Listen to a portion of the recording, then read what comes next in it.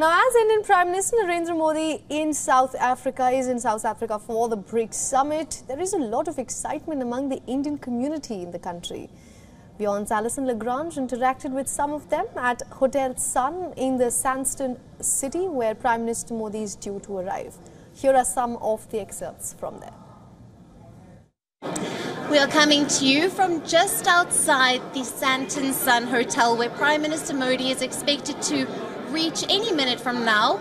I'm standing with Pranal and Javangi, who are going to be attending the Indian diaspora meet. What are your thoughts and feelings on Prime Minister Modi being in South Africa and the expectations of this summit? Well, first of all, as an Indian, we all love PM Modi. He's our hero, and especially this is BRICS. We are based in South Africa from 12 years. We are small entrepreneurs. We are importers of spices, rice and millets. According to PM Modi, 2023 is the International Year of Millet. So it has been proven for small entrepreneurs like us, it has been such a beneficial thing that our imports of millet has been grown by 30%. So what does Prime Minister Modi being in South Africa mean to you?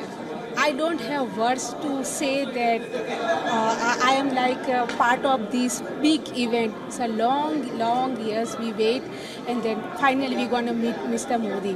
When I was small child, his elder brother was my neighbor. I met him personally. That time I was very small child, and now this age I'm going to meet him again. How are you? I'm good, and you? Namaste. Namaste, Sabona. आप कैसे हो? मैं बढ़िया हूँ, आप सुनाइए?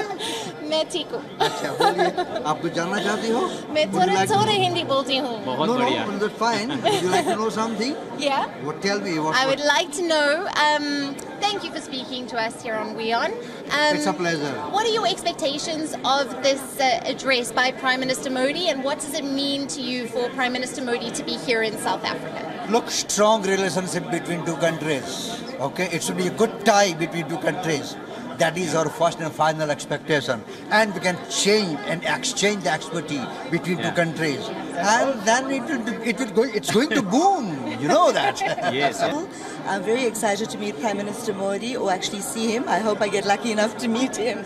I think one of the questions that I would like to ask him is how South Africa can actually learn from India, with India being an economic powerhouse. I'm again Nilam Acharya. I'm part of this all Gujarati group from Marlborough, and we are super excited. Har Har Modi.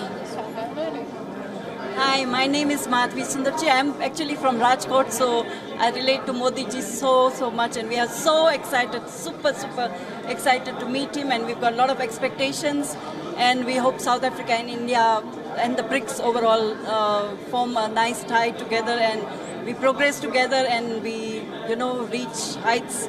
We are here from Rajasthan Association, and it's a great day. It's a big day for us.